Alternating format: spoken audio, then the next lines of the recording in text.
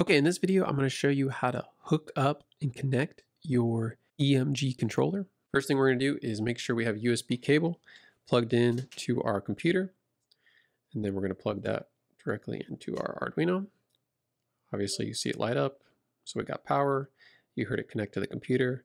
So we're looking good. Next thing we want to do is make sure we select the right device from the drop-down menu. Click connect. I'm going to go ahead and have this in graph mode.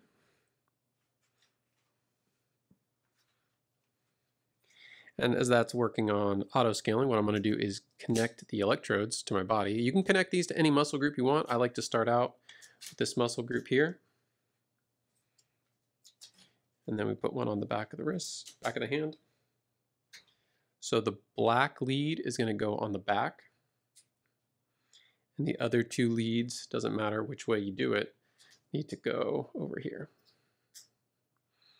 Okay. And now you are measuring your EMG signal of your muscle. You can get an idea of what your EMG controller components are doing depending on where they are on the PCB board.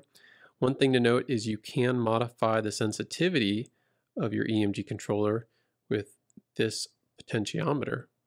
So typically if you turn it counterclockwise, what's going to happen is it's going to become more sensitive.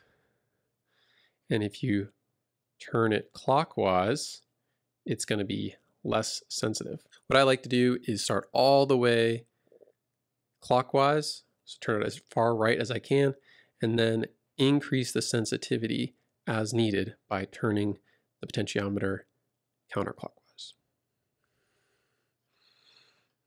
And obviously the graph itself scales, auto scales.